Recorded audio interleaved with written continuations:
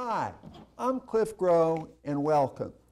We're going to have an unusual discussion today where we're going to have a back and forth with questions and answers about Alaska's fiscal system and fiscal circumstances.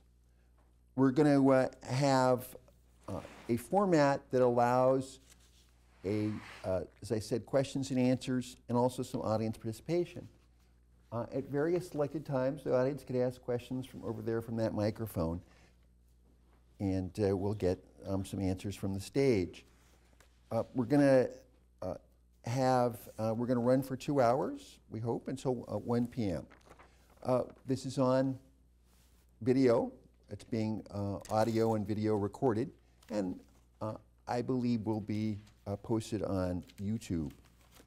So we're going to start out by having Gunnar Knapp, the man to my immediate right, introduce himself. Gunnar, please introduce yourself.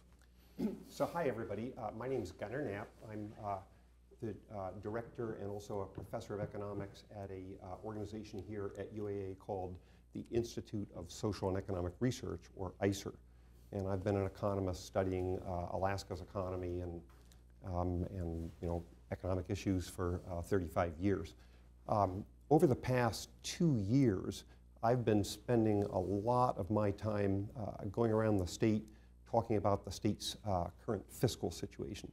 And I think everybody's aware that partly because of the decline in oil prices and a variety of other factors, we've experienced a huge drop in oil revenues, and that's led to a major set of fiscal and economic issues the state is facing. So I've been going around the state talking to many, many different groups with sort of a standard presentation called Alaska Fiscal Facts and Choices. And in this presentation, I've been trying to sort of outline the basic facts of the situation we have with the state's revenues, spending, savings accounts, and the choices that I think we're confronted with. In giving that presentation, I have always emphasized to the groups I'm talking with that my goal is to help provide for an informed conversation, give people basic information they need so they can have a conversation, and my goal has not been to advocate for any particular choice. I think there's a very wide range of options, ways we could go that reasonable people could argue for, and we're having a very wide-ranging, passionate debate in Alaska about where we should be going. But I've not been trying to argue what way to go.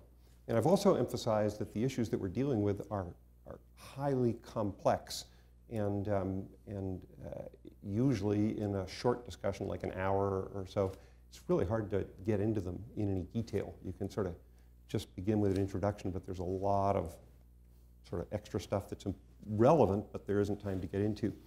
Now, on April 13th, I participated in a panel discussion here in this room that was organized by a group at UAA, large number of people in the audience, and I was one of the speakers, and I gave a shortened version of this presentation. And afterwards, there was a question and answer session.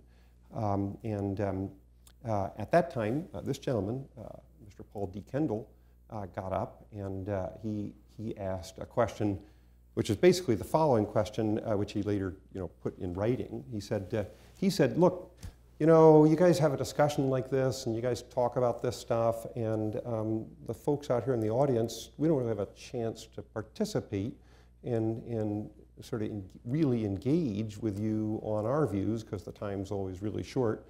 And he said, and I quote, "Are you willing to have an on-camera, unedited, frank, open, honest, fearless, unhurried, challenging, probing, unrehearsed, reviewing, point-counterpoint, addressing, redressing, multifaceted discussion with divergent and opposing aspects of Alaska, current and future public and private infrastructures of revenue, spending, diversified economies?" He said, are you willing to, engage in that kind of discussion? And I said, well, yeah. Because basically, here's the way I look at it. I'm near the end of my career. I'm going to be retiring in just a couple of months. I've been privileged for 35 years to work for the University of Alaska, and I view I'm working for the people of Alaska, right? That's who the university is. My job is to be responsive to their questions, their interests, and to the extent that I have any knowledge or insight, to try to share it with people. So if a group contacts me and says, will you talk with us and answer, so I say, yeah. And I have talked with all kinds of groups, ranging from middle school classes to Rotary clubs to community councils to the legislature to chambers of commerce, various business organizations, clubs that I never even heard of. So, and they've called up and said, will you talk? So I say, sure, I'll talk. And so I have actually no idea what questions Paul wants to raise, but I'm here to listen and to, to the best of my ability, try to engage in a frank and open discussion with you. Paul D. Kendall, could you introduce yourself? Well, I'd be happy to do that. My name is Paul, middle initial D. Kendall. I'm a political and energy activist. I mean, some of you know me, some of you don't. See, I've been referred to as Mr. Hydrogen, among other things. I'm the most banned man from talk radio in the history of Alaska. I've never got to cuss, by the way. And I have a lot of opinions, and I've tried to participate in our bureaucracy and our government leadership roles as best I can. And I've always found it to be very challenging, quite frankly.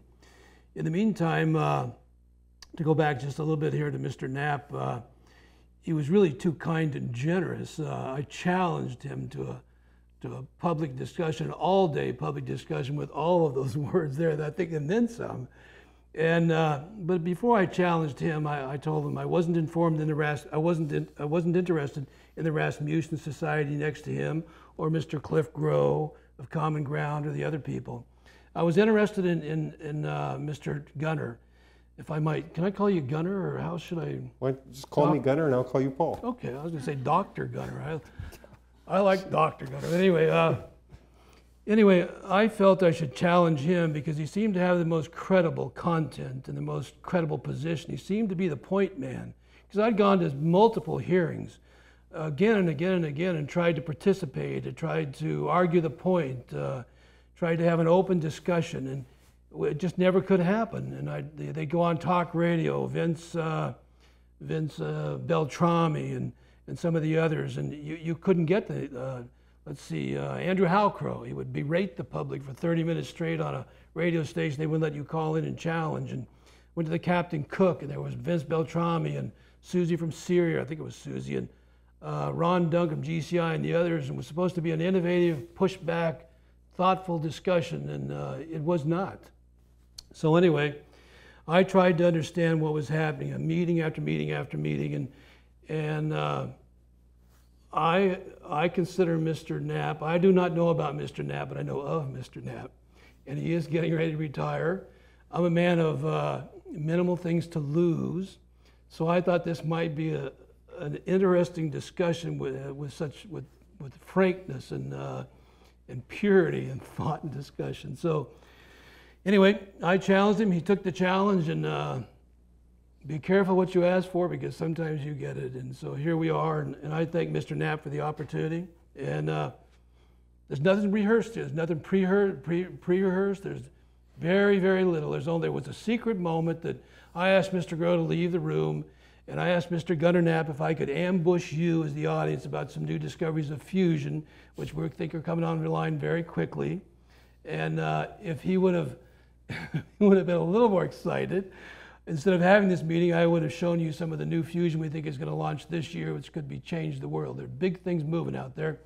And I don't think that, even though he agreed to have that, I'm not sure he was comfortable. And the thought occurred to me it was an inappropriate representation. So we're going to talk about the permanent fund dividend. And that, in my world, is a symptom. It's a symptom of a lot of other problems, and I intend to point that out. And I guess I can't see a clock, so I don't know about my time. I may have to move. I think we should move along now. Okay. There's one over your side. So I'm going to start out with you, Paul. Could you ask Gunnar first question you'd like to ask him? Well, before we do that, can I, in trying to arrange this historical moment and Gunnar's fearlessness, I want the public to participate. I go to so many meetings, and we hear a panel and a panel and a panel, and the one person will ask the question, there for the next 35 minutes, the panel has to give their opinion. And So the way we're supposed to structure this is 10 or 15 minutes, Mr. Gunnar and myself, and then 6 minutes to the audience. And each member gets a full minute, and I would suggest they address issues. You'll notice the whiteboard here has some issues, and I couldn't get them all up. I have about 600 issues, I think, but in the meantime, first question, you ready? Ready? All right, so Mr. Gunnar, you do represent a wide cross-section of certain people in our community who want my permanent fund dividend, right? No. Like I said, I am not advocating any particular approach to this fiscal situation. It is absolutely true. It's absolutely true that a large number of people in leadership positions in Alaska, ranging from the governor to a lot of business leaders, to a lot of others, have said that they think that part of the way to address our fiscal challenge is to reduce people's dividends. Okay. And I have pointed that out. I've said that this is part of the discussion, and I've also pointed out that this would be an option. This is one way you could reduce, the deficit if you reduced what you give people for dividends and use some of that money for government. Now, I've talked about that, but I have not advocated that. I've said this is one of the options that's on the table, and I've also pointed out, spent a lot of time pointing out that if you use people's dividends, that would have the effect of financing this problem by taking the same amount of money from the poorest person in Alaska as from the richest person in Alaska, except that actually it's taking more money from the poorest person in Alaska than the richest person, because the richest person, their taxes go down, their federal income taxes go down if their dividend is reduced, but the poorest person isn't paying a federal income tax, so they lose the full amount. So I pointed out that this is regressive. I'm not advocating it. I'm not advocating against it. I'm pointing out this is an extremely important topic that's being debated in Alaska. All right, now I want to define the moment here. I like Mr. Gunnar, okay? So even though some of my questions might be pointed or predispositioned, at this particular time, I like the guy. So but the questions have to be hard, okay? Now, when you tell me, I use the word advocate because I don't want an inference and innuendo. Mm-hmm. But you and Cliff do wrap the package and deliver it. Now, you got to give me that. The package being the message, and then we can go from there. Now, before we do that, tell me a little bit about ICER. I pulled you up on the site, and I thought, Paul, how could you have challenged such a man of such mass resources? I mean, tell me, you have 35 people on staff, you have faculty, you have, did I count 70 associate researchers? Give me an idea. You have a large operation, right? So very briefly, ICER, or the Institute of Social and Economic Research, it's part of the university here. It's one of a number of different research institutes that the university has. Most of the other research institutes are located in Fairbanks, but this one's here. It's been part of the University of Alaska since 1961, so it's been going for about 55 years. There's about 35 people that work there, and we study all kinds of social and economic topics in Alaska and have been doing now. But what I want you to understand is that of the people that are there, probably there's only 2 or 3 that work at all on Alaska state budget issues. Or we have economists, but we've got education specialists, health specialists, anthropology specialists, and furthermore, I don't have those people to, sort of command to, study large numbers of things. We are, most of the money that we get from the state of Alaska supports our teaching and, and so on. So I guess the short, there's, you asked me about ICER, so I'm telling you about ICER. So I know, there's the it's brief taken introduction. longer than I thought. So I want to, if we can, there's a page, researchers. I counted 70 people, 60 people? No, there's not 70 people. There are, at the moment, about 35, and of those, about 10 are administrative staff. So well, we've got the 35 is your staff, isn't it? I mean, Pardon? 35 is your staff. 35 is the total staff. All right, so now, I talked to somebody, I noticed that I've seen you everywhere, and you've done a fine job. I mean, I have to admit, it's been very well done, and I was amazed at the videos and the places you've been. It's just amazing. So what did North Rim Bank pay you or contribute you to make a presentation? Okay, so there's a lot of confusion about that. He told me they gave you a certain amount of, I don't want to, I'll tell you all about that. There's the University of Alaska. There's a separate organization called the University of Alaska Foundation.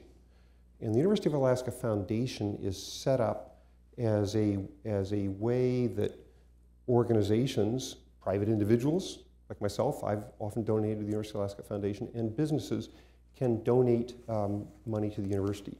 But they can donate money to if you give a donation to the university, you can't, it's different from a contract. You can simply say, this is money that's generally for, like, so you how can much say did this. They do? So how much did they I'm about to donate? explain. For many years, North Rim Bank has donated $100,000 a year annually to the Institute of Social and Economic Research to support economic and fiscal research at the Institute. But they don't control what it is. Okay, so now, it's hands off. Okay, so now, that's the amount, and that's what they've donated. And I might mention this. That's the only source of money we have to pay for fiscal and economic research. If we didn't have any money, if nobody donated, there wouldn't be any way to pay my salary for my time talking about this, because the state of Alaska doesn't pay for it. So if nobody donated, we wouldn't be able to pay anybody to work on these issues. I think we need to have equal time. I think you're spreading it out, spread it out a little thicker, okay? Because I want to get into it now. Well, I'd like to get the foundation down first, and I consider you and your collaborator, Mr. Crow, to be a formidable presence, okay? So tell me how that works. Vince Beltrami comes to you, and he's with the Teamsters, and he's with the Public Employees Association. Tell me how that works. I mean, tell me you be Vince, and I'll be Gunnar Knapp. Tell me how that works. Gunnar, I'd like to have you make a presentation for us, and how does roll that out for me? What? Well, it works the same way as it worked with you. People call me up and say, would you come talk to our company? By the way, I've been in the same meeting that Vince Beltrami's been at, but I've never actually spoken to the guy privately, so I don't really know him. For those of you who don't know, Vince Beltrami, I think, is head of the Alaska AFL-CIO. Right. But I've never had a private conversation with him. But in any case, but if he were to call me up and said, hey, the AFL-CIO's board is having a meeting, would you come give a talk? I'd say exactly what I said to you. I'd say, sure. When did you have in mind? Okay, and I'd just call and say, talk to my assistant. She can tell you when it's free on my schedule, and we'll set something up. All right. So now, Vince, I'm using Vince as an example, but you've been many, many different places, many platforms. Okay. Mm-hmm. I was impressed. Okay. You've got the message down, but it seems to be some type of a contained message. So, did you say North Rim Bank had contributed $100,000? I missed that. North Rim Bank for many years has donated generously to the University of Alaska Foundation. For many years they've given $100,000 for the purpose of supporting economic and fiscal research at the University of Alaska. That's the only stated purpose. Right. It's not allowed to be anything more general. They've also, by the way, donated to scholarships for this school. They've given a variety of other things designed to sort of advance the Gunnar, university. I get all that, but I'm trying to get a feel here for how all of these people can come to you to make presentations, and you tell me you don't have any money, but you've got a tremendous staff here. And again, I think that you are advocating, but it is not a strong advocation. It's by inference. And let me give you an example of that. Where's the $2 billion budget that we would use as an itemized $2 billion budget? Where's that we would use as a model, as a fallback or fall down position? If the stock market goes south and the oil companies shut down, the new energy designs come online, which we think accelerate very quickly, where's the bottom at? Why don't we get to see that? And to make my case around that, I don't consider a $4 billion deficit to be tractionable discussions. You can't work with that. You don't have a $4 billion deficit, ladies and gentlemen. You have a $4 billion out of control spending, and nobody wants to address that, but they want to take my permanent fund dividend. Now I'm giving you a little bit of discontent in my position so that it's openly observable here, and I tend to get more discontented, okay? I don't want to make it an anger management moment, but the point is I want to drill down, Gunnar. Okay. So where is the $2 billion model itemized budget that shows us a floor? Okay, well, you'll recall when I started out and gave my introductory remarks, I said there's two things that I tell audiences. And one is that I'm not here to advocate what we should do. And the second is this is a really complex topic and there's not time to cover all of it. Now, often I encounter the situation where people say, well, you talked, and you didn't talk about X. That's really, really important. And you're saying, for example, well, you haven't talked about how could we cut our budget down. So you're saying, and first of all, there's a lot of people in Alaska believe the solution to our fiscal challenge, they say, is to massively reduce spending. We're spending $5.2 billion. We're taking in less than $2 billion. The solution is to cut that budget. And people use terms, cut the bloated state budget, etc. A lot of people in Alaska feel that. And so now that leads to a question of, okay, it's a very reasonable question. So how would you cut the budget? What I've done in my presentations is I say, here is the budget. Here are different parts of the budget. Here's where the money's going. And I've said, this is what you would need to cut. But now, if you want to talk about designing a $2 million budget, well, I mean, I could hypothetically do that, but usually that is not what most of the audience that I'm talking to wants to hear. They want to hear if I got 20 minutes, they don't want me to spend the entire 20 minutes talking about what part of Fish and Game and Gunnar, so on I would cut. Now let me get some. But I think it's a very valid question. What could we cut? Right, but now let me perhaps maybe I need to define my position, okay? Okay. Just so the public understands this, I'm very concerned. I'm somewhere between staggered and amazed at our political leadership's position, and it seems to be linked to one thing after another. It isn't just one. You get a hold of this thing, it's like a badger. It's just one thing after another that these people seem to either be out of control or absent at critical times. So here's my point. Why the bureaucracy? We're really talking about public employee. We're talking about public employees here, ladies and gentlemen. We're talking about compensation plans. We're talking about people that have been feeding off the oil money now for 30 years at least. Now they've been getting 70% of that money all this time. A mere 30% has been going to the permanent fund or thereabouts. This isn't totally accurate. So now they've blown through all that money, and now they want to come for the permanent fund dividend. This is just, not only that, they want to try to collateralize the fund itself so that they can loan against it, so they can go after some cockamamie pipe idea, which ExxonMobil, I think, is playing them because they want to send rich condensate down instead of barrels of oil, which has much more value to it. So they're going to play with a $60 billion fund all they can. But now, like Gunnar said, it gets complex, okay? Here's the point. 3 to 5 years, they're going to lose this money. They're going to piss it away, or they're going to lose it, and then they're going to tell me, well, it wasn't me. I'm going to say, how'd you lose this? It was a stock market, or it was the oil companies, or it was, let's see, the Federal Reserve, or the yuan, or the environment, or something. And I'm going to say, just a second, for 3 to 5 years, you drew a salary of 50 to 100 grand a year, and I drew down $1,000? Oh, wait a minute, I didn't draw down $1,000. That's right, because you wanted to raise taxes. You wanted to raise fees. You wanted to do a cost of living increase. You want to raise my property tax. I'm lucky, ladies and gentlemen, to have anything. So you people walked away with 50 to 100 grand for 3 to 5 years.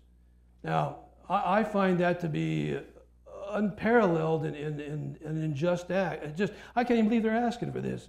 They spent the money, then they want to spend our money, then they want to collateralize the mortgage, put it in debt, then they want me to pay them more money, and then in the end, see my point here, Gunnar? Right. I mean, I'm trying to put it in the harshest of terms I can and the most emotional terms I can. Why would I give this to these people? And after that, answer the question, we'll go to audience. That's a very, so I And I don't respect that. get And so a lot of people, discussion, Gunnar. a lot of people, no, but a lot of people in Alaska share your viewpoint. They're really pissed off. They go, geez, all this money is being spent and for all these, all this government to pay all these high-priced people, and now the oil money's low, and now they want to tax me or take my dividend to pay for it, and and where are they getting off? Well, now we're getting into politics. So I'd say if you, as an Alaska citizen, feel that way and you think that the spending needs to be reduced, then what you need to do is to tell your legislators or organize or run for office and do what it takes to make Let me interrupt you, because Cliff is behind you making gestures here. But I think we're now time for the audience under the schedule we put out. And there's a microphone over here. And while people line up if they want to ask questions, I will take a point, since my name's been raised several times, to make two things clear. Number one, I was the principal legislative staff member when the permanent fund dividend was created, and I've written about it more than anybody else, just in terms of sort of my own roles. So you should be griping even more. But the other thing is, and I always hate to brag about these things, I personally am making the exact same amount of money standing here before today as I made from modeling and stand-up comedy combined. It's a round number, ladies and gentlemen. I don't mean to brag about it, but I want to make it clear that I get nothing for this. So we'll start out with our first question of no more than a minute, I guess from Vanessa. Could you go up to the microphone? Because remember, we are being taped here. Sure. Hello, my name is Vanessa. We can't hear you. Is she on the mic? Is it on? There we go. Yeah, it is on. One of the many questions that I've written down so far is, for the residents of Alaska, what money is being put out for the state budget should be transparent, I would imagine. Where is the budget for the state viewable by the Alaskan residents? Well, the short answer is, it is extremely frustrating to me. It is far harder to get information about state spending than it should be. Okay, the information is hard to get in a way that's easy and makes sense. That said, there are several places where I'll briefly describe, and then we can talk more if you want, where you can get this information. There are basically three different agencies state agencies that put out versions of budget information. One is called the Legislative Finance Division, and they have and these you can, later I could write these on the board, and you could Google them. And they've got, they're actually the agency that puts together information for the legislature itself as they're working and says, here's what you're spending and here's what your budget calls for. And you can see all that. The problem is they tend to put it in so much detail, like in these 300-page documents, you can't really to make it difficult for, I'm sure, everyone. Then there's another organization which works for the governor's office called the Office of Management and Budget, and they prepare information for the governor, which they also put out saying, here's how much we've been spending and here's how much we think we should spend. And then there's the Division of Administration, which puts out what's called the Comprehensive Annual Financial Report. And that's a giant, many hundreds of pages report that's actually the financial reports of the state of Alaska, and you can see exactly how much we spend. All these things are so hard to actually understand because the budget's really complicated and there's many kinds of spending that if you say, I just have a simple question, I want to know what are we spending on the university, you can go around hunting for a long time. It's not easy to find. Typically that's red tape that I would imagine they make it difficult purposefully, because I know my budget for my lifestyle and living is transparent. It's not, you know, lawyer type of dialogue. I don't have to. I wouldn't give someone a book the size of a dictionary explaining, you know, the difficulties in explaining so my I think you're budget. frustrated. By the way, ICER, where I work, from time to time over the years, we've put out summaries of the budget that try to translate for the average person And what if is anything, spent. you know, just line items, like we have the simplicity. This position, like the town of Healy, where I come from, the mayor actually is public views of what he gets paid, which is per year salary, and his benefits and his perks. Now, I know that a lot of people in senior positions are also given, like, you know, a lot of free stuff. And I think that a lot of that stuff needs to be looked at first before the residents of Alaska.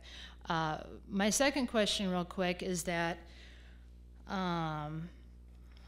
if there needs to be a reduction in the deficit, and this affects every resident of Alaska, do you think there needs to be more options than the PFD being taken? What other options are there instead of this? Well, they're sort of mathematically, there's only 4 possible options that we have. The problem is we used to get so much money from oil revenues that it could pay for, you know, almost all of state government and for a lot of state government. Mm-hmm. Okay, and now the money from oil is sort of 90% of it's disappeared. And so the options are, the only way you can fix that is either draw down your savings, which is what we've been doing. Okay, but the problem with that is if you draw down your savings, then you run out. So that's not real good. Or you can cut spending. You can say, okay, we have less money, we'll reduce the spending.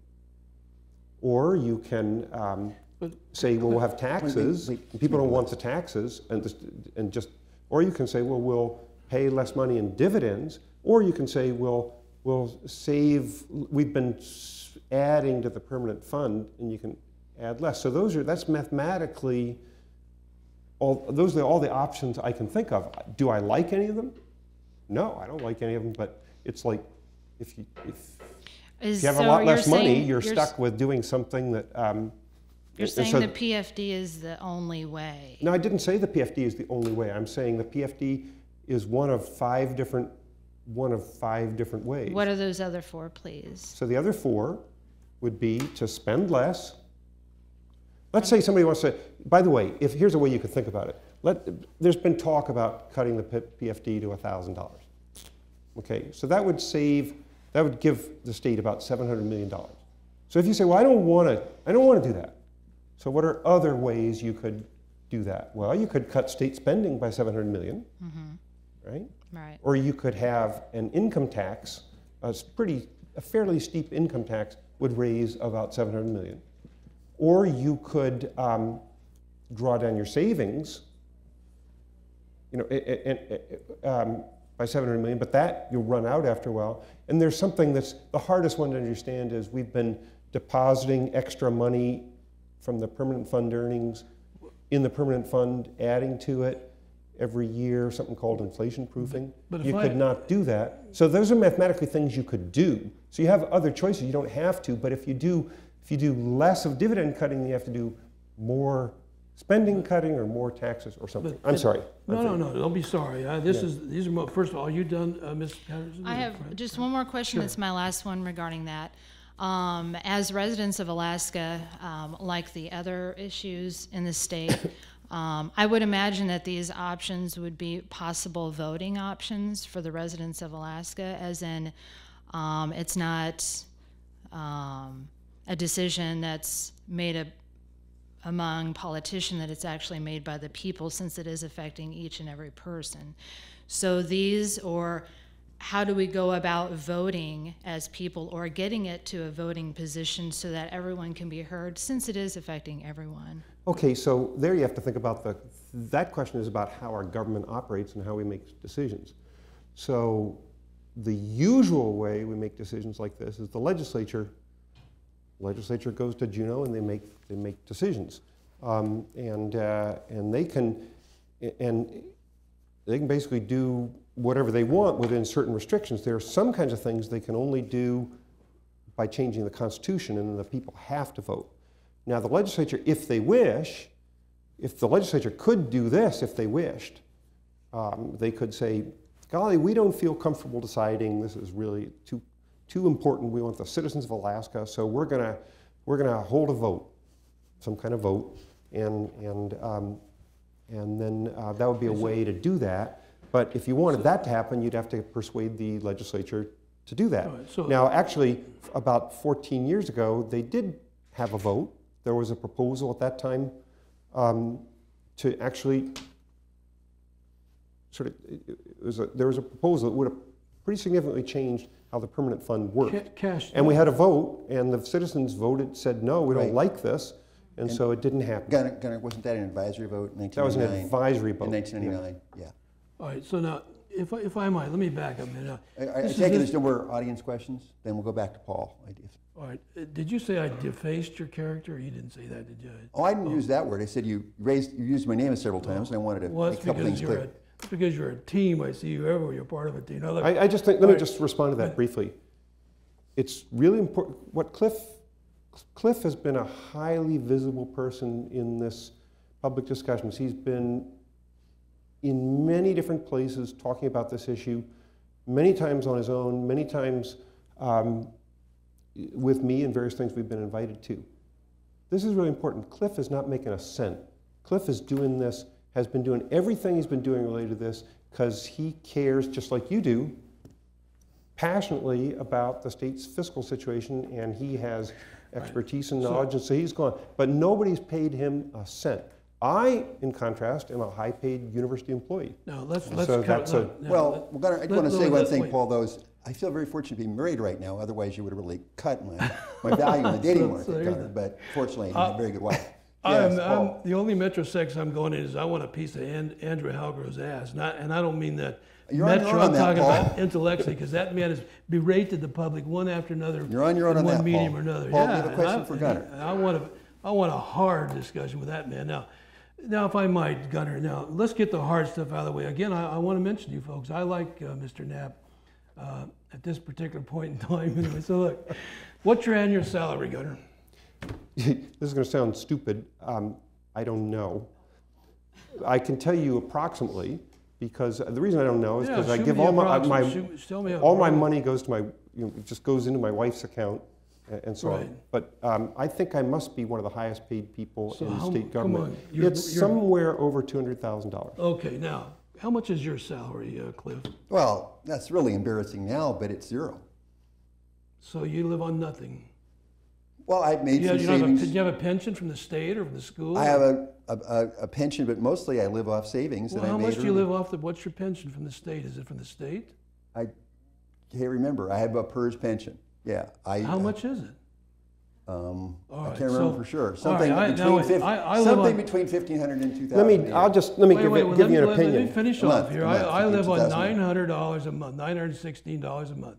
Now, the point I'm trying to make to you is I'm trying to show you the contrast here. This is a man who makes $200 grand a year, which is 13 or Jesus, it's got to be 20 times what I make a month. Now the point is that if we were ever going to have a frank discussion of contrasting positions, this should be the moment. And this man has stood now. Don't you? I'm a man with a lot of dispositions, but I have certain principles. You have to give credit where credit's due. Gunnar, thank you for working that out finally to tell me a rough idea. I don't know where you're at, Cliff, yet, but now here's my point. Well, I just want to interject and please, Cliff. Seems to me you're getting into Cliff's privacy. Cliff is not working for anybody. Cliff is a very dedicated, caring person who cares about the state of Alaska and has generously donated his time, like you are donating your time, and he's doing. I don't even know the guy, and I love the guy. I think you're out of line asking him how much money he's got saved up. So no, I didn't ask him that. Now, so anyway. I asked him if he was taking a state pension. I am. And I he said that. does, but he doesn't know how much it is. Now, here's the point I'm going to make. So no, this is what we need. We need hard discussions. Families are broken, sectors are broken, morals are broken. We need, if we're going to lead, and Alaska has a chance to lead, there's big stakes here. We need these hard discussions. I make $916 a month. Now, that's it, period, okay? Now, here's my point. We need to be able to discuss essential services. We need to decouple the public employees from unions. You cannot be a public employee and be a member of a union without being a communist. It just isn't possible. You cannot, what's happening here is the public employee sector has grown. Is there a question here for Gunnar? Well, yes, there is, but he took enough time to figure out the 200 grand. You still haven't answered my question yet. Between 1,500 and 2,000 a month, I recall. All right, 30 grand a year, so I don't know what. Something less, All right, close to 1,500. Yeah, it's a state. Now, what I want to see is a number of people that are drawing down the state's money. I'm trying to tell you something's terribly wrong here. And when they come after my permanent fund dividend and then want to tax me on top of it, and nobody wants to cut education, nobody wants to cut health and social services, nobody wants to cut, let's see, what was it? Here? Oh, that's right, the budget reserve fund, which was set up to subsidize the PERS and TERS. I mean, the whole thing is just, it's ludicrous because we're not having the hard discussions, Gunnar. Now, moving past this moment, we'll get back on where's the beef, Gunnar? Why aren't you saying, look, we have 600 employees and they're double dipping. We have 1,500 out of the educational system. We put them out for 20 years. There's 68,000 people like Cliff that are making 30 grand a year. Why aren't we looking at the numbers, Mr. Gunnar? Why aren't we hard drilling down? I don't understand this. Well, I think that every question you're raising ought to be part of the discussion. Where's our money going? How many people are earning what? Is this necessary? Are these things out of line? So who should do this? Okay. Who should do this? So let's walk this out there. And so I'm. Well, wait, ma'am. And so I'm saying that I think that that's information that ought to be out there. Okay, now, and so I'm saying we ought to have an informed. Let me finish. You asked me a question. Those are perfectly reasonable questions to be asking as we're facing this debate. So we ought to be demanding of our legislators give us this information of our state government. Okay, now but let me just state where I am. I'm trying to help. I'm trying to get out and say, folks, here's some information about what's going on. People call me up, say, can you talk? And I say, sure. And they say, we want you to explain the situation, and you have 15 minutes. I say, okay, well, let's start with the basics. And then if you say, well, how many, and if you say, well, let me ask you a question, how many people do we have that are double dipping earning? How the hell am I supposed to know? Okay, now, Gunnar, now hold on just a second. Now I want to back this up a little bit here. Now, I challenge you in all day, that's 8 hours, right? Uh-huh. So we got 3 more of these, right? Are we going to do 3 more of these, hopefully in the evening when people can attend, right? I think where we said it, we have, and we'll talk about this later, if there's interest after our time runs out today, we have another time reserved, in about 2 weeks where we can continue a discussion. So we'll see. I mean, I'm not going to commit to sitting here 8 hours, but if it comes to that much, right. Sure. I mean, it's my job to engage in these kinds of discussions. We both agreed that this was an exploration. This is unknown territory that Mr. Knapp and I are entered into.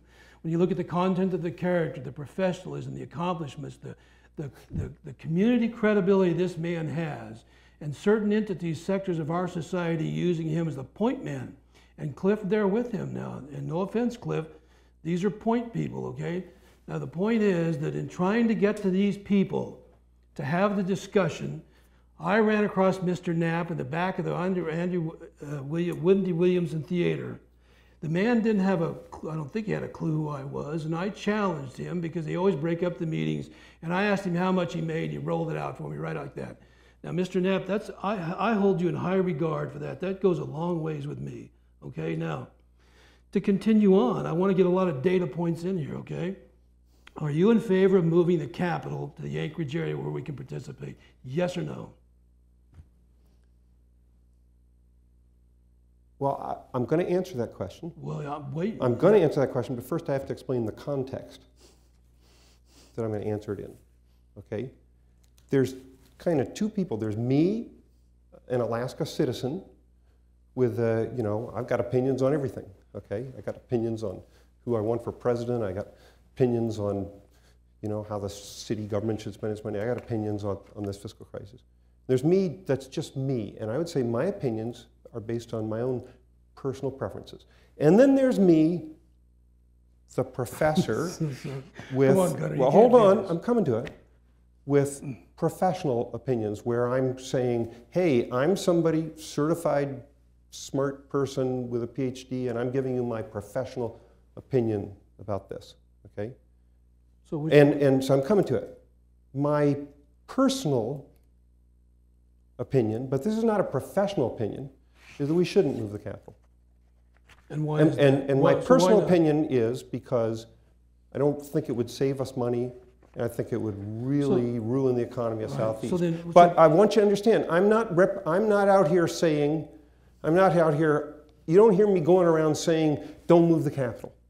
And if there was a discussion, and if we had a debate in Alaska, somebody said, what do you think? I'd say, I have no professional opinion. I think there are reasonable arguments on both sides. You could, and here, you know, I could probably list 10 reasons why it might make sense to move the capital and some reasons why it might make not. But I would never say, I'm ISER director and I'm here to tell you that we ought to or we ought. That's not my job. All right, so that's why I don't go around in this fiscal debate saying this is what we ought to do.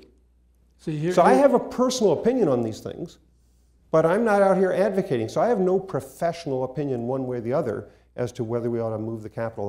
That's not my expertise. Okay, so now here's the problem I have.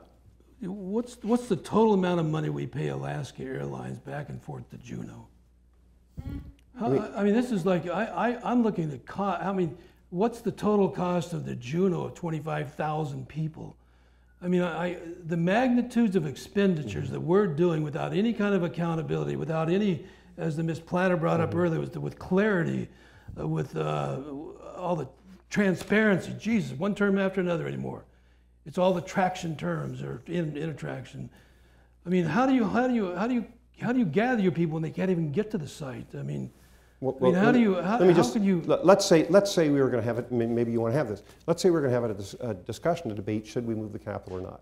And so you could sort of write up reasons for and against. No, but and so one reason, if you said, well, we should move the capital from Anchorage, well, certainly one reason for is, I mean, I don't know what the numbers are, but they must be pretty darn high what both government spends to sort of fly people back and forth down to Juneau, and also what individual citizens have to spend. If you want to go talk to your legislator during the session, that's a steep price. So certainly, it's expensive to have a capital in a place like Juneau. So that would certainly be an argument for why you might want to move the capital. So Gunnar, here's the difficulty I have. I have lectured the public on talk radio and other formats that most of the things that you enjoy today or we bitch about is based upon unhurried discussions, fearless men and women who would take these points and throw clocks away and argue and not be concerned. So you have me at a disadvantage, but some of your answers are so professional in their structure that I don't get time to run data down here. So I'd like to kind of come back. Let me give you an example. And this is the nature of a complex discussion. It can go many different directions, and it's just the normal. It's just how it rolls. The governor, I voted for this governor because I wanted 16 to 18 or maybe 20% cuts, and he lied. Not only did he lie, he said that Juneau is the capital. And here's the problem I have with that. I just saw the governor twice. Do you have a question? How does that work for you, governor, hanging out in Juneau all day instead of here? Okay, so when I see a public official like yourself, Mr. Gunnar, I have to beg the question, because you are part of us. You can't have the schizophrenia of the moment. You can't, on the one hand, claim you're a public official. On the other hand, you have your personal views. Okay, is that a question? Is that a question? Actually, I'm not an elected public official. No, but you're not. You're presenting. I think it would be data. I think it would be misuse of my opinion. Sorry, it would be misuse of my profession for me to be ISER director, and let's say I felt one way or another about moving the capital, for example. I think that would be quite inappropriate for me to go out and say, we ought to move the capital, or because I strongly believe it, or we shouldn't move the capital because that's not my job. My job is to do informed public policy research that, as much as possible, helps Alaskans understand an issue. And it's not my job to inject my personal opinion. Paul, do you have a question for Gunnar as opposed to comments about the governor who's not here? Cliff, I thought you were supposed to moderate the audience, not us. Okay. Okay, so is it time for the audience? I thought you'd be interviewed now. Gunnar, I want to back up here a minute. This is part of the problem. I've got the single family dwelling is the source of all commerce. Everything you see is beget, or begotten from the single family dwelling. You either own that dwelling or you rent it. Period. Everything comes and goes from there. And the point is they're using our property taxes to create a K through 12 education, which is first largest, it's the biggest budget, right? It's the biggest number. What is it? 1.5 bill, something like that? $1.5 billion.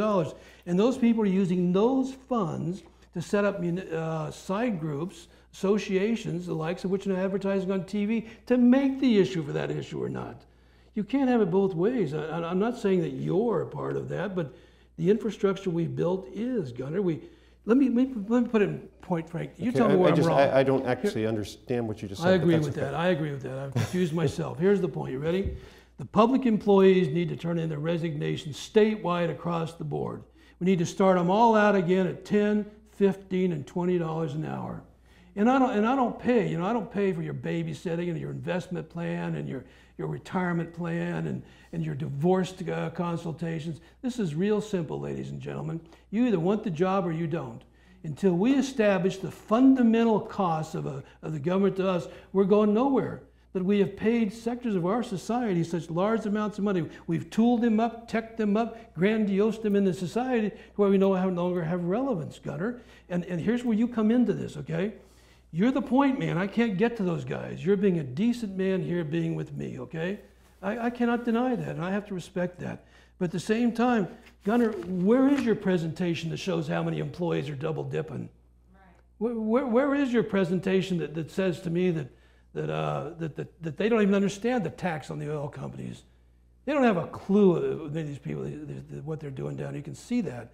The point is that you're not drilling down to the hard data. And why aren't you doing that? Why aren't you showing me? See what I'm trying to say to you, Gunnar? You can't be on the point, 35 staff, whatever you've got, and go to these places that are making contributions when you are part of the problem. And you are part of the problem because you're not defining the correct data to be able to resolve the problem. I want resolutions. I just offered. There'll be no more unions. Is this a community forum? We're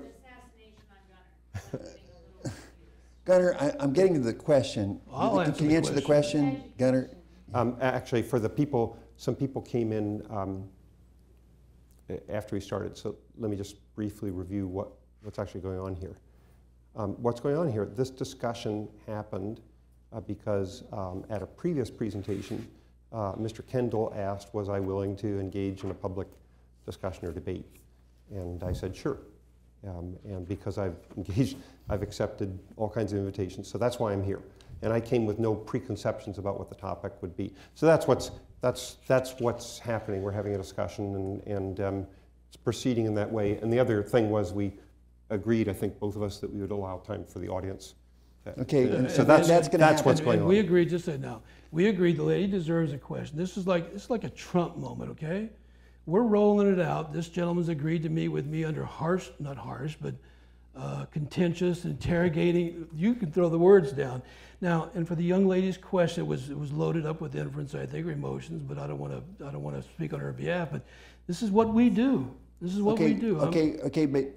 We have a schedule here, and at noon we're going to take a 10-minute break. So if you have one more question, and then again for the audience, we're going to go to. Yeah. But we can hold that. Okay, we'll have one question now, and then we're going to have a 10-minute break. Sir, do you have a question? I do have a couple of questions, a couple of quick, easy ones. Mr. Knapp, sir, during the last couple sessions of the legislature, I watched gavel to gavel quite a bit, And I see that when the committee chairmen have interviewed some of these state workers, like the Department of Revenue especially, they say they're 6 years behind their audit of the oil companies. How can you give any credible information on economics if they're 6 years behind on their audits? Well, first of all, what they're talking about is what the state does is when oil companies pay taxes, the tax forms are very, very complicated. And, you know, because accept it, they're really, really complicated. And so these audits are, consist of going through these forms and sort of confirming that all the information is correct. And in the past, sometimes the audit reviews have resulted in companies having to pay more, you know, or even substantially more, or sometimes less. But it's a standardized process. Now, so what the audits are finding out is, did the companies follow the law in what they paid? That's what the audits are finding out. As far as how much money we have, as far as how much money the state got 5 years ago, 4 years ago, 3 years ago, we know that. We know how much money came in, we know how much they sent in taxes. And we know that this year it's way, way, way down. And that is the fact that we're dealing with. Now the question is, so you could, it would be a very reasonable question is, well, did we get underpaid? Did we get under, you know, did we, and until all those audits are done, we won't know for sure. My general sense is that the audits that are going on are, you know, they may turn up 100 million, 200 million, and so on, but they're not likely to turn up billions of dollars. So we have a problem of a deficit that's like $4 billion. That's real. We know that. As far as the technical details of whether the company's payments were exactly correct, we don't know that. And by the way, you and I will never exactly know that because that's confidential, just like if the federal government audits your income tax return. You know, that's not out in the public, what you paid, what they said you paid, you know. Okay, my next question real quickly That'll would be the last one before the break. Yeah. Would be two phrases have been used in describing Alaska's economy. One is market forces. The other one is economies of scale. Now, as far as I remember, monopolies are illegal.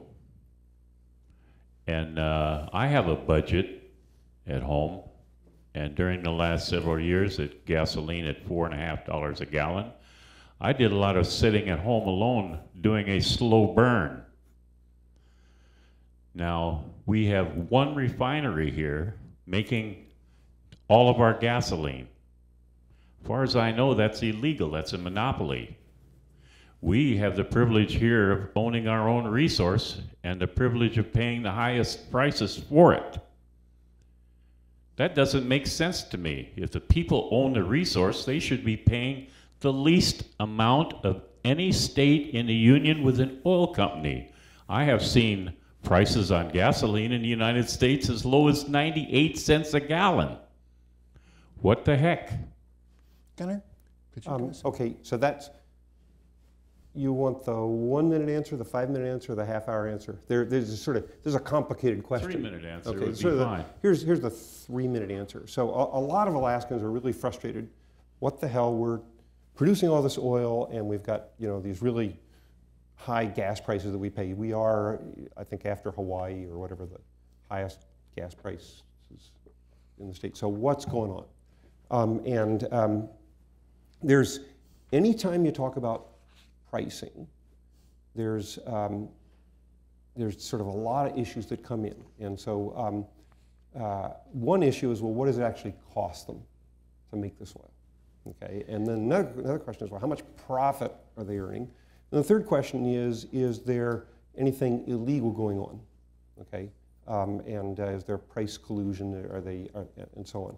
Now the fact is that, so a lot of people have made the allegation over the years. Periodically people have said, we are being screwed. We Alaskans are being screwed because there's price fixing or something going on that we're getting charged such a high price at the pump, and it's clear there's only, before there was a couple refineries, now there's just one, and so what the heck's going on? So at various times the state, has done investigations and to see if there's any evidence of illegal activity. As far as I understand, I've not studied this in detail, none of these investigations have found evidence of illegal behavior. And what the oil companies say something, and then a lot of the public and some legislators are not satisfied by that answer. So we have an ongoing debate. The oil companies say, or the refineries say, hey, we're a small-scale producer. We're a big-scale producer of crude oil, but we're a small-scale producer of gasoline, and so that adds to our costs. And we get, basically the way refineries work in the lower 48, they sort of get oil, and then they only part of the crude oil actually is used for gasoline, and other parts go for jet fuel and plastic and other kinds of stuff, and there's markets for all those other things, and we don't have the markets for all the other things as well here, so that means that you get less value out of all the other stuff, so you have to get more value out of the gasoline. Anyway, they make an argument that in fact they're not making a ton of money, and we have the fact that this refinery in Fairbanks actually closed. So anyway, which doesn't suggest that they were making a ton of money. So I have not studied this in detail. I know a lot of Alaskans are frustrated. I know that several legislators have repeatedly asked for investigations, and this is a topic that I think... I understand basically so everything I basically that don't you know. Said. I understand what you said very well, but the fact remains we have a monopoly operating here, and nobody's doing anything about it. Okay, here's the deal. If here price controls, but here's the deal. If there's only one company that wants to produce, that's by definition a monopoly.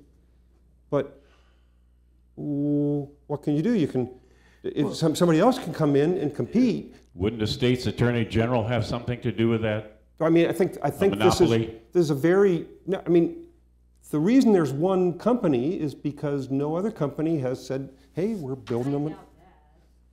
Well, okay. But okay, thank you. I think I get this. I'll say, folks, I rules haven't studied this issue in detail. I understand the question. I acknowledge a lot of Alaskans are frustrated about this. the agreed upon rules, so we can have a 10-minute break it's here. out there. Lunchtime. So we're gonna stop now for 10 minutes and start again at 12:15. And so under these agreed upon rules, so think of your questions for that.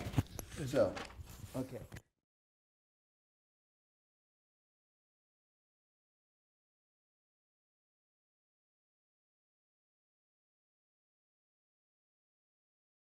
So the idea of selling state land has come up repeatedly ever since we became a state in two contexts. One, some people have said, well, we should do this because it's a way to make money. Other people have said we should do this because it's better to have land be private land than public land, because with private land you've got, it can unleash private market forces. Okay, so there's two potential reasons why you might want to sell public land. So the state had various land disposal programs over time, and this was really popular sort of back, and I didn't get here till '81, so I don't know the history, but I know that after I came here there's still a lot of disposal lands. One thing about these land sales that the state had was they did not raise a lot of money, because the fact is that if land is worth a lot less if it's not on a road, if it's not platted, if it's not, doesn't have utilities, and so on. So the amount of money you can actually make tends to go down pretty quickly. Now, about several months ago, one of the legislators said that we ought to be looking at this, and as a way to raise money. But I think that what would happen, I guess, here's my professional guess. I haven't studied this in detail. Let's say the state said we want to raise a lot of money, so we're going to put a lot of state land up for sale. That would probably reduce the more you sell, the more you offer, the lower the price you're going to get. And so I think if you do the math, you'd discover it would be pretty hard to, yeah, I'm sure you could raise hundreds of millions of dollars, but that would be one time, and so on. So I think the other thing is you're going to get pushback because a lot of people don't want to sell. Like that's Chugach State Park, right next to Anchorage. You could sell that. There'd be high value commercial property, right? You could, but a lot of people in Anchorage would object. Well, we don't want to sell that. So you have a tension. So it'd be so I think the reason you haven't heard more about that is partly not everybody wants to sell state land, and secondly, a lot of people think, well, it's really not that much money. But it is definitely an option the state would have. And I just haven't heard any legislators pressing for it. And then a brief other question. This is a quick one. About what year was the budget in Alaska at $2 billion? So in other words, how far back would we have to be thinking for kind of a mental reference if we just cut all the way down to what our revenues are bringing in?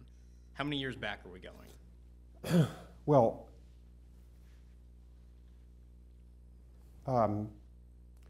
first of all, if you adjusted for inflation for today's buying power of $2 billion,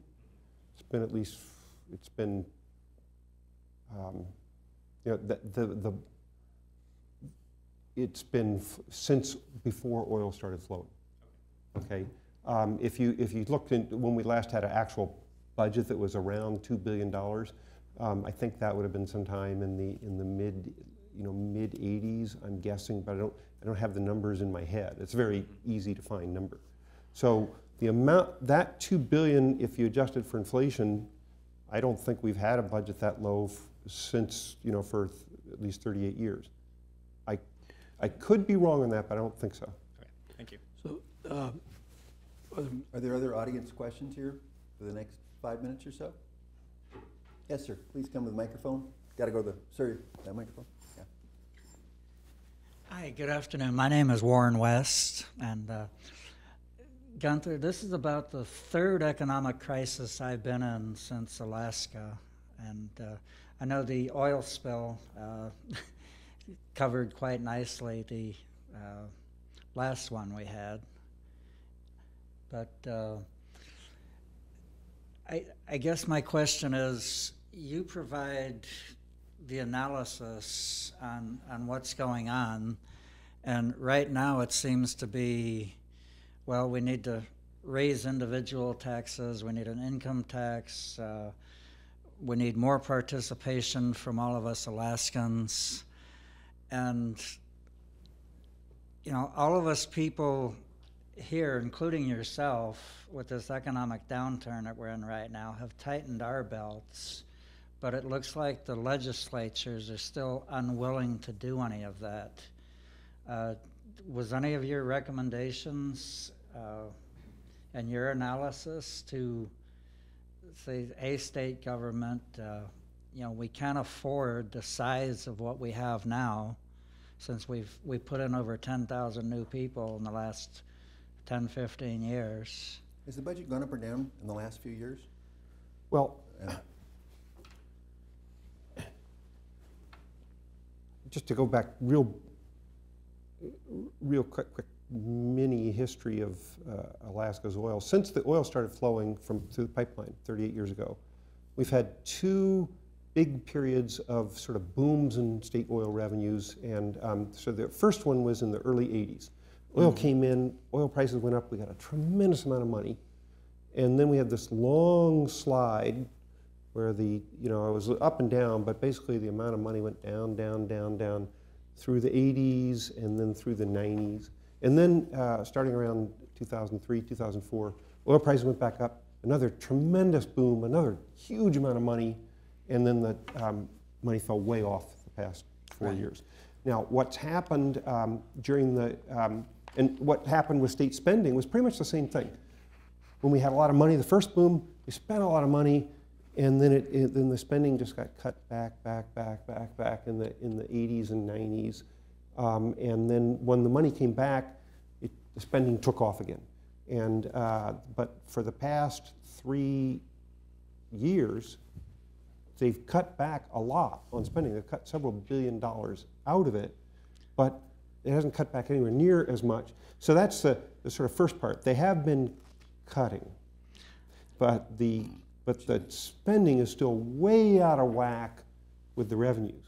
And what I've said is not either therefore we have to cut a lot or therefore we have to have taxes. I've said therefore you're going to have to do something because this can't continue. This can't because right. It is unsustainable. So you have to. So we don't have the luxury. I mean, you either have to spend less or find more money, and that's the choice. And so some people say, well, it's clear the choice is spend less, reduce the spending. That's obvious. Other people have a different view, but I haven't said the answer is to cut spending or the answer is taxes. I've said, well, you're going to have to choose. Can I interrupt you for a second? Warren, are you done, or do you have more questions like that? No, it was just that what they have right now is unsustainable. Our last 3 governors have stated that. But I believe that what we have at the moment is unsustainable. Right, and we do too, because we're seeing it everywhere. But this is the greatest state I've been in and the nicest place to live. But right, so, I just wish somebody would put together, a sustainable budget and recognize that in lean times we have to be leaner, and in fat times we'll go ahead and, as long as you're saving during the fat times, we did. Otherwise, we wouldn't have the permanent fund.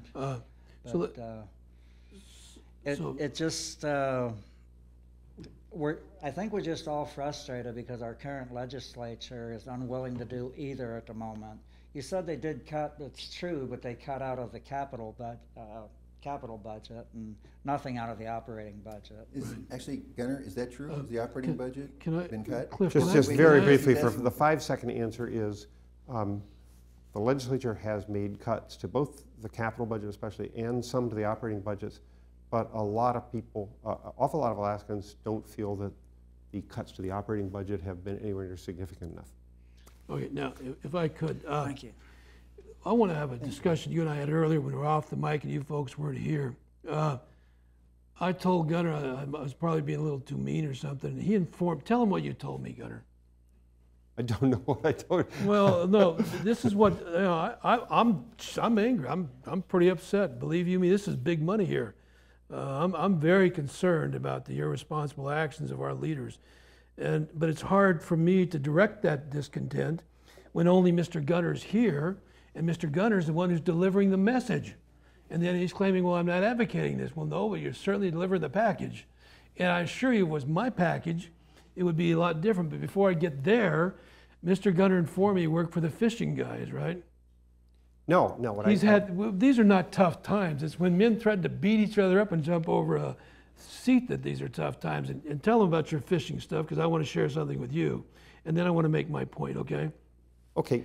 You're used to tough times. I think what I was talking about was this sort of, we've had a somewhat heated discussion at times and arguments and so on. I was saying, hey, I'm used to this. The reason is I spent a lot of my career studying the fishing industry, and if you hang around fishermen, there's they will beat you up. That's right. There's a lot of conflicts in the fishing industry. A lot of conflicts people feel pretty strongly, and I've been in plenty of situations where, the whole audience is calling me an asshole. So I'm used to that.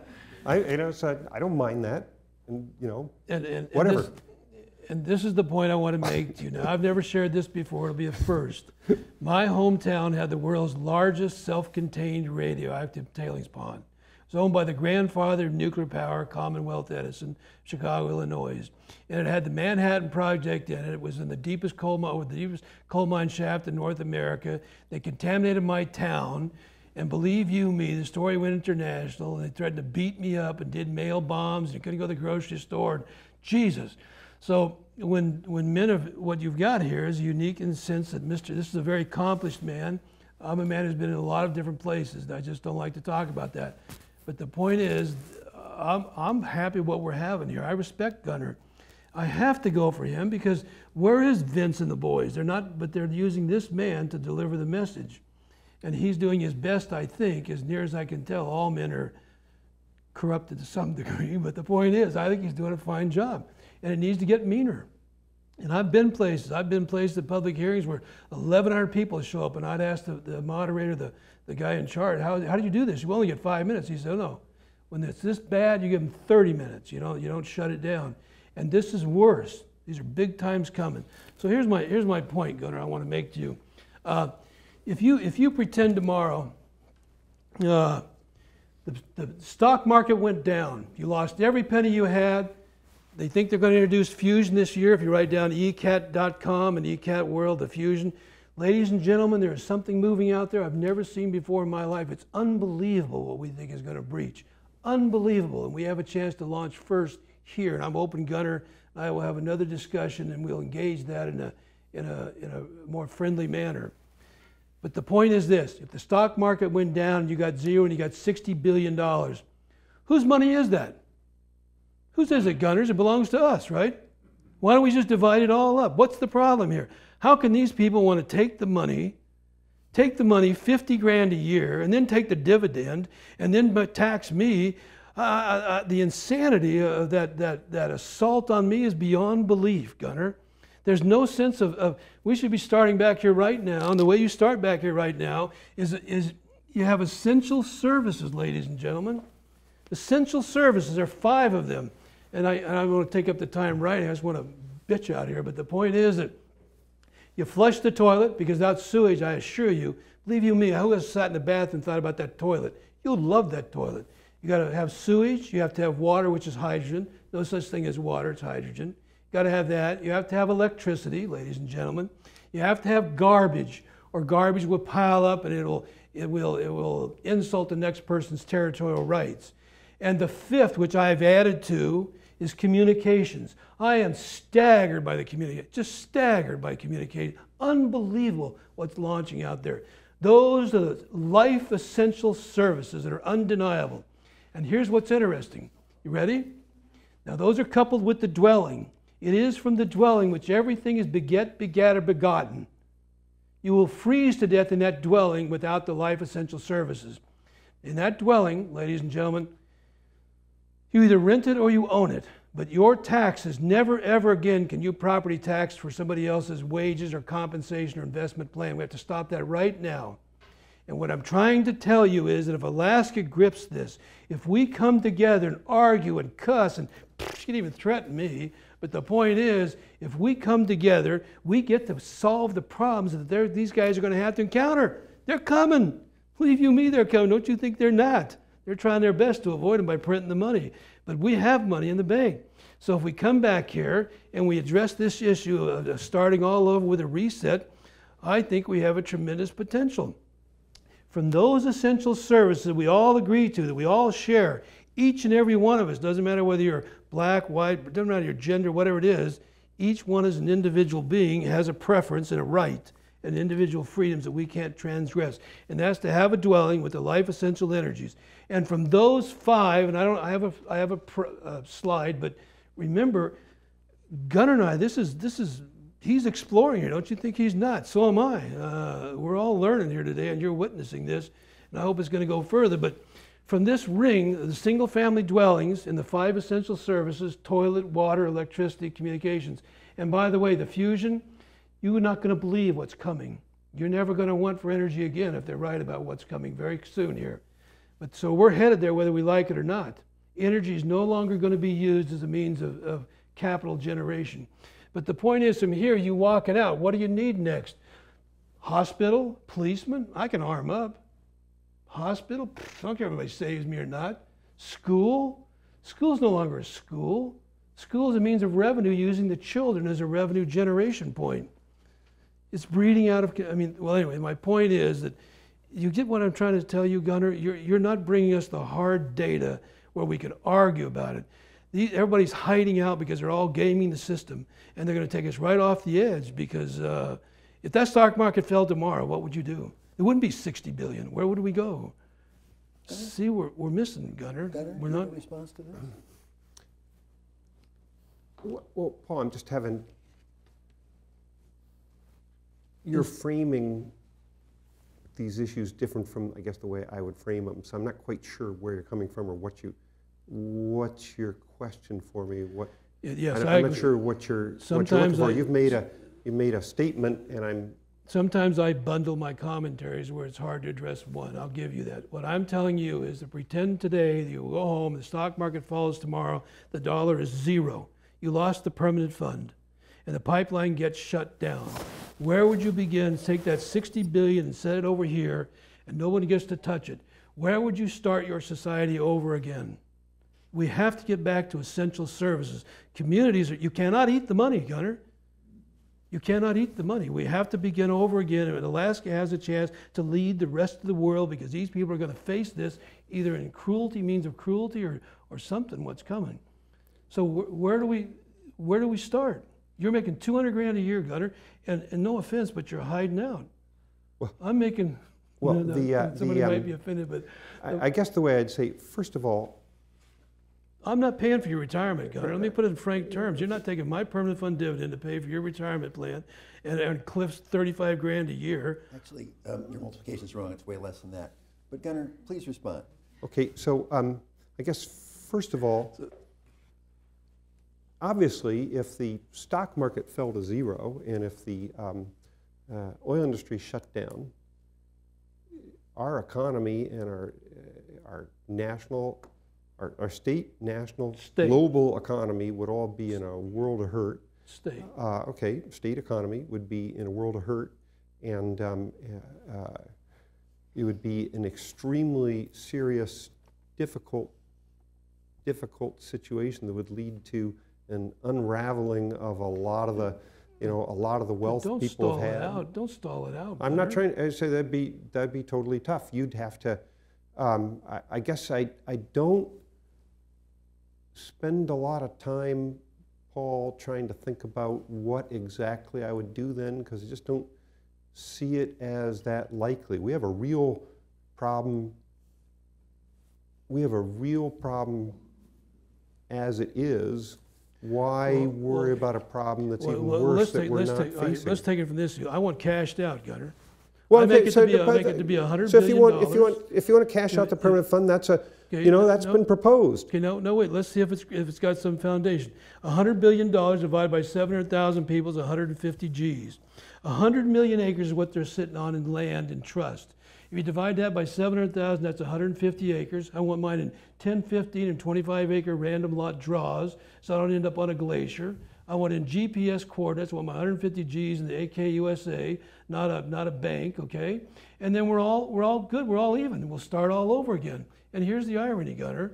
When we come back here, right, to Anchorage, those people can leave with their 150 G's, but they can't take the land or have ownership. We'll spread that out. And then Alaska will boom, because once they hear that 700,000 people got 150 G's, you're going to have to hire Trump to build a wall to keep them out. What I'm trying to tell you is this, Gunnar, that you're not bringing forth the data. You're bringing forth, you're wrapping the paradigm or the narrative around those people who've become an aristocratic elite, an aristocracy on themselves by hanging out in Juneau and saying, my daddy's been here longer than your daddy, and therefore I deserve more than you deserve. And the irony is they brought these people up here paying the dividend fund so they can run a social services to make 60 grand a year. I mean, are you seeing the looping action here? We've totally lost the mission, Gunnar. And here's what really upsets me, that instead of us leading the rest of the world as Alaska, because we're so unique with a lot of money and isolated and rich and resource rich, our legislators are hanging out in Juneau, hiding out down there in some Zen moment, constructing deals in secrecy, and they're using you as their point man to run interference on their front end because you seem to be a decent, well-prepared, engaged man who can suffer the likes of a man and you're president, you and Cliff here. Go back. Okay, well, let me respond to this. Look, this is all we got, and thank God we got it. We have a constitution. We got a United States Constitution, we got a state constitution, and we got a government, and it's all we got. We have to make it work, because it's a flawed government, it's a flawed constitution. It doesn't get us what we want. It leaves us deeply frustrated at times. It invariably leaves, because people have widely different opinions, it invariably leaves lots of people totally frustrated. But it's all we got. Because the choice, if you don't live by your Constitution and your government, the choice is anarchy, war, and so on. And so what I'm saying is, if you're a citizen and you're discontent, all you can do is work within that process to try change. If you don't like what the legislators are doing, change the legislature. If you don't like what the national government's doing, change the national government. And if you say, well, it's frustrating because I can't change them, who put them there? Who put these legislators there? Alaskans voted for every single one of these legislators, and they voted for the governor. And if you don't like them, change them out. But Gunnar, and if it's too hard to change them out, then work harder because it's the only choice. But you're back to blaming us again. Even No, I'm saying I don't know what else to do, because you're sure not going to get changed by telling a university professor the reasons for change. I can't change it. The legislature can change it. Okay, but here's the problem, Gunnar. And so what you have to do is convince the people. If you think we ought to cash out the permanent fund dividend, if you think we ought to fire all the state employees, cash out the permanent fund, if you think we ought to fire all the state workers and go back to, take it or leave it, no benefits. If you think that, go fight for that. Run for the legislature. Elect people that will do that. Here's the problem. But no way are we going to have a society where everybody can have their way just because it makes sense to them. Gunnar, if I might now, just a second, Gunnar. Here's the difficulty with that. I'm paying you $200,000 a year, right? You? By yourself? Gunnar. Well, Gunnar, I can do Raptor discussion. No, the state. I'm paying you $200,000 a year. That would be more like the oil companies are. Okay, and then I share it, right? And you're about to take but you're getting more of what the oil companies. What I get, right? You're getting $200,000 of the oil company money, and I get the dividend. That's all I get actually. But the point is that what I'm trying to tell you is, if we don't bring the bureaucracy under control, like the land sales, you could sell the land out, and they'll come for the furniture next. They'll come for the firstborn next. You know that, Gunnar. If you don't put a bureaucracy in check, which is what this is, they can't get enough money, Gunnar, and you represent them because we're paying you in a credible institution worth hundreds of millions of dollars to develop information to make the case that is limited to a limited discussion and engagement. And not only that, but the facilities are limited. If we don't lean on you people, the ones that we've conveyed a high degree of accomplishment, we put you in a university, which is the perfect world, Gunnar. I can't do what you can do. I don't have a staff. I don't have that kind of, you see, it always comes back to making us the fault. And that's why I asked you want to move the capital. And I can't attack Vince because they're not here. And I can't get Ron Duncan. And I can't get who I really want. So what you're saying, but what you're saying, Paul, is you're saying I'm frustrated. I'm pissed off. You're saying you're frustrated, you're pissed off, or you're really angry, or whatever, because I'm sitting here in the university and I don't agree with you on some things. And you go, how come I, as a citizen, have to put up with you at the university who doesn't agree with me? That's what I hear you saying. And on the other hand, I go out and I talk to other people who say, hey, I really appreciate what you're doing. So what can I do? What can I do? All I can do is try to ethically say my job is to think as hard as I can and objectively try to give people whatever knowledge and analysis I'm capable of. And if you say I don't like the way I'm framing this, or so on, I'm sorry, I'm doing the best I can. Yes, and furthermore, if you discover if you say the university isn't working right because I'm feeding you a line or whatever, I think there's a lot of people around the state who will disagree and say that I'm not feeding you a line. So let me counterpoint this. Here's the problem with that, okay? And thank you for your fine, honorable defense. I love men who lay it on the table, okay? We need a lot of that. Here's the difficulty. I'm not coming to you for something. Don't you see? You get something already, and you now want from me. What am I asking from you? I mean, you tag team this in a circular discussion. It's now my problem. But they listen to you, but they don't listen to me. But I give you the resources under which you can compile that narrative. And then you decide to compile that I just hate you because you're making $200,000 a year. And that's not the case. Along with your accomplishments in the community and your position of accomplishment, it makes you accountable to us people. And that's why you're here now, Gunnar. Well, what I'm accountable Paul, what I'm accountable to is, and I believe every public employee is accountable to this, to try to do my job as best I can, as best I understand it. It's my job in the university, it's my job to, in a research unit, to try to objectively do research to try to help inform the public. You're about to take my money, Gunnar. What do you mean? You being a public employee as a member of the association. If the legislature comes and reduces your dividend, that's the legislature. That's not the university. No, because what happens is I give you money and you form coalitions and you put them on TV and you form a voting bloc and you drive the politicians that I voted in office that thought were going to represent me.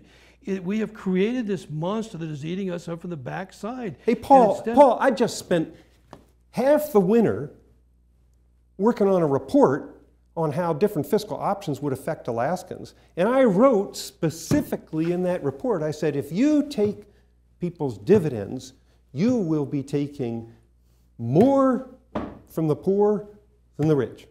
Yeah. And I don't know, and so I don't know how you call that taking your dividend. I call that pointing out the nature of the choices we're dealing with. That's a godly intervention that you have nothing to do with. Now listen to me.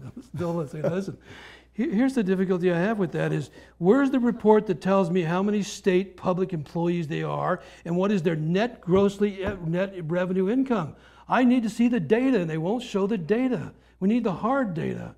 Where is that $2 billion budget that shows me where we're going to go? Why won't they take the money and give it to all of us and meet in Juneau and say, let's start over? No, Gunnar, because somebody's gaming the system. Wait, what you're saying is, you're mad at me because I don't have every single answer here. I haven't studied every possible part of this question. I can't give you all the numbers. I'm spending all my time trying to dig into this. I happen to have on my computer all kinds of files where I've been working when I could find a little time when I wasn't doing meetings like this to try to dig into the state data to say, where is the money going? But that is, if I'm going to do that honestly and objectively, which is the standard I have to work up to, I have to do that carefully, and it is not easy to put together this information. Why can't you go to so you're going, how come you haven't come up with all the answers to give you to everything you want when I'm plugging away at it as best I can to get out information? Now look, Gunnar, the day you took my challenge, sitting behind me was a man, with that lady sitting right behind her, there was a man there, and they told me, you know why Gunnar took your challenge? Because behind him was a dean. And I'm like, going, a dean? The point is that he nodded. Now here's my point. Why aren't you taking this to you're the epitome of the intelligentsia. You represent the very cream of the crop, the tip of our society. Why aren't you people gathering up and representing us and telling them, get your asses out of Juneau, out of Beijing, out of that dark abyss, and get up here and engage your people on an ongoing basis, because we have a lot of things of a magnitude like we've never seen. Hold on. Why aren't you obligated to us to do that out of a sense of moral obligation, not a contractual, or a Paul's discontented moment? No, there you're talking to the wrong person. If you say, damn it, I want research on this, or this, that's the question for me. That's a very valid question for me. If you say, damn it, why are you in Juneau? Or why are you trying to take my dividend? Go to your legislator. Ask them that. They're hinged. I can't separate My job's them. to do research. My job's to do research. I work for the university. My job is not to go out. I don't make these decisions. Well, my job's to do, I'm a researcher. Gunnar, what happened? I understand the collective, but what about the community that we're all here together, Gunnar? Now, I refuse to accept that. These people come to you, Ron Duncan, the premier communications company of Alaska. These people are coming to you to land the message. I mean, I don't see how you can separate yourself out and sector yourself out and niche yourself out and then say, I'm not able to do that. The moral issues is an overwhelming, compelling engagement. I don't have the ability to look at the facilities you have at your disposal, and not to mention Okay, now I've now spent as much time talking with you as I have with Ron Duncan. Well, he makes a lot more money. I mean, Well, I know he does, but I'm sure he, No, I'm sure he right, must. Yeah. But you're more powerful, Paul. So See, I'm sidekick, right? you know, I'm trying to figure out exactly. I'm trying to tell you the natives are restless and we want our people to lead us. I'm telling you, Alaska, I cannot stress And this so enough. then Alaska has go a to chance to your lead. legislator and say, I'm No, Gunnar, frustrated. Gunnar, you can't. They're Gunnar, the people. Gunnar, listen to me. I call, ladies and gentlemen, if you think I'm just up here frothing at the mouth, some pseudo-intellectual moment, I'm a little more than that. I wrote each one of these people a request and signed it. Love for 90-day Congress of the people. 90-day Congress where we could review in unhurried and respectful and whatever modes we want, on camera, educate all 22 agencies. I asked them, you know what I got? I'm not sure I got the memo. How many people signed your letter? If you get 100,000 people to sign your letter, you will have a 90-day Congress. See, this is the problem I have. The problem is not everybody gets their way. No, you are. This is in a society. This is You're defining the problem in your question to me. Now I get this, okay? Yeah. Let me tell you something. Davis said to me, you know, Paul, you're great. You're really an insightful thinker and talker, but there's no people behind you. And I tried to explain to her, what the hell is that? In my world, it is the content of a man's commentary and the context to use it, that it has merit or it doesn't. This is the great idea, isn't Paul D. Kendall? I'm insignificant in this moment. It's people like you that we've conveyed a great recognition of your accomplishments and your ability to communicate. You are a great communicator. And don't you tell me you're not, Gunnar. Jesus, I've watched you. I had no idea you were spread like Johnny Appleseed or something. You're all over the place. The point is, and these people, they're putting you out front and they're running off. I can't get to Vince Beltrami. I stood in front of the Captain Cook and pleaded with him, and 200 people back there, and Vince is laughing at me. It ain't never going to happen. Come on, Vince. Okay, and now we've come to a time, Paul. Why don't you give a closing statement and the agreed upon schedule? So we're sort of, is that your closing statement, or would you like? Well, I'd like to add something with a little less emotive, a little more. Okay, why don't you do that now, Paul? In what accusatorial nature? All right. Well, I'd like to hear Gunnar's first because the schedule was you'd go first. So I'm willing to go first if you wish. I don't care. All right, now before you do, right? I want this understood. So, Gunnar has been amazingly accommodating to me. I am staggered. I am a man of some engagements. I've been in some difficult positions. I don't want to talk about myself, but my point, your fishing thing was a great story. The point is, this man has truly been accommodating, and I'm trying to understand what that is. What is the nature? So thank you for that. I'm going to let you go first, then I'm going to go, and I guess. Gunnar, I want your buddies here. I want them all lined up back there, and I want a throwdown moment. I want some bar brawling, rough talk moments.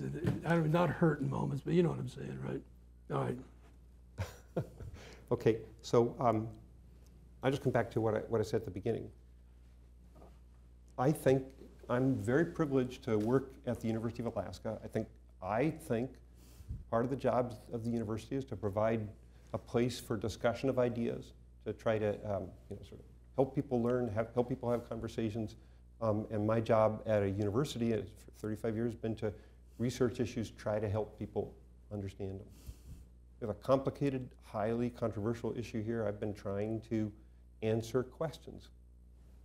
The talks I've been giving have been, because everything in my talks is questions people ask me. You hear people want to, so I try to, they say, so that's what I've been doing. I've been trying to answer questions.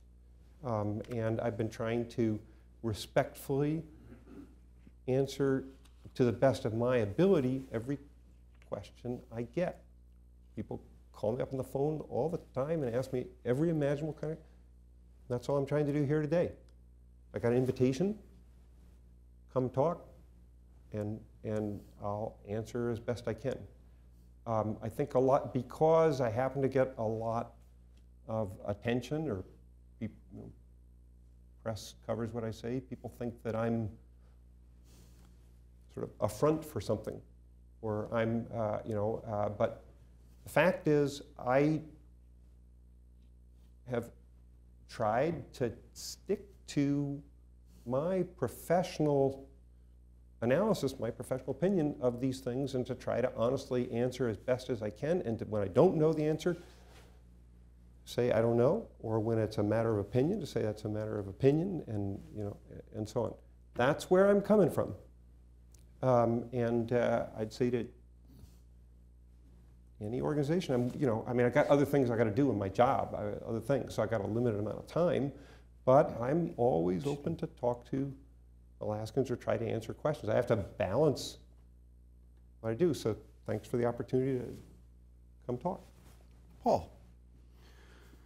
Well, I'm not sure it was an opportunity as much as it was a challenge, but I'm still very respectful of what Mr. Knapp has done. So let me see if I can't.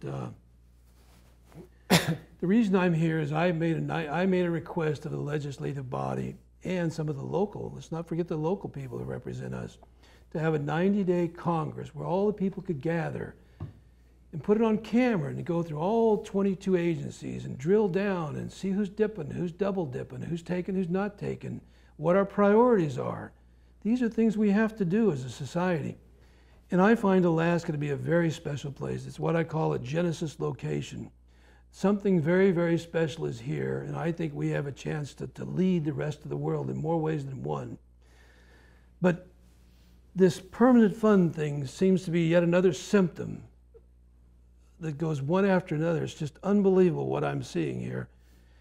I'm especially concerned about Juneau. You cannot engage accelerating tsunami-like issues that are coming at an increased pace by hiding out in Juneau or someplace where you're absent from the vast majority of your population, especially with the large number of people in Anchorage, Alaska, where all of our tools are at, our hub of activity. Now, without getting into all the details here, we have to get back to basics. We have to start all over again while we have money. And if we do that, we have a chance to lead the rest of the world. And there's enough here for everybody to benefit, And it appears to me that what's happening is this. All around the world, in America, everybody is beginning to question the foundations. All missions are held together by foundations, and those foundations are established by priorities. The mission, ladies and gentlemen, was for our children to be a more free people, to explore the wonders of it all in a safe manner. That's what it was about. And somehow we went off the edge. We chased money and racial and gender and new world orders and economies. And in such a special land as Alaska, we have lost the mission. You cannot eat the money. You cannot eat the money. I cannot stress that enough. And we're all hunting the money. It's unbelievable. So here's my point. While everyone else is trying to change and struggle and make it work without hurting one another, and believe you me, we're seeing some real aberrations out there that are very concerning, that most of us don't talk about. It appears as if the leadership in Alaska has hunkered down into this aristocratic elite, this aristocracy of how long I've been here, and the circles that feed off the permanent fund dividend. And they're here to maintain the status quo at any expense.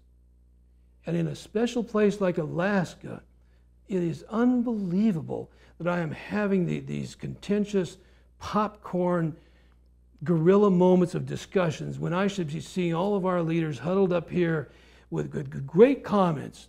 I want to hear it all, the stupid, the drunks, oh no, I got to hear this again. I want to hear it all, because out of those moments come magnificent moments, and I don't see anybody helping us. Now, Gunnar, I have to say this again and again. I'm hoping we'll have 6 more hours. Well, what I'd like to bring up is presentations. And I'd like to bring up something about our future. I'd like to put it down in writing. What do you think we need to do? We need to go back to essential service. We need to decouple all public employees. I'm not paying for your investment plan. I'm not paying for your investment plan and your compensation investment, and it's all gone sideways. It's all gone nuts. Our children are suffering, the very fabric of the family, the patriarchal roles, everything appears to be aberrating or under assault in one way or another. So by us resolving this, because I don't think we're alone, I don't think we're an island, I think that we are, in essence, a bleed over what we're seeing in the lower 48. So I'm hoping that Gunnar will have this discussion again, and maybe he'll bring in like Vince Beltrami or, God, what was that guy's name again? Andrew Halcrow just berates the average American when they want to save their permanent fund dividend. Yeah, the guy who called talk radio drive-by shouting. We need to bring in some of these people that are harsh and let Gunnar step aside and let the Paul D. Kendalls have it them, okay? Let us have this dogfight. And Cliff, did I leave you out? Did I leave Cliff out? Cliff has been great. Well, wait, I feel like an insider with you, Paul. That's right. We're closely embraced. We're going to give big best buddy hugs here if we're not careful. Now listen to me. Gunnar, when I went to approach Gunnar, he realized right away there's more data and he was busy, and like a professional, he lined up Cliff Grow. And it's the first time for Cliff and I to work together. And I just want to thank him and Gunnar sincerely. And I'll tell you something, I'm known as a man that can be a high maintenance or a difficult engagement at sometimes, and both of you have done, I thank you. So. Paul, you say the sweetest things once again. We're going to call this to an end now based on that clock. Stay tuned for what there may be in future announcements. Thanks a lot. Thanks for coming. Thank you. Thank you, folks. Thanks.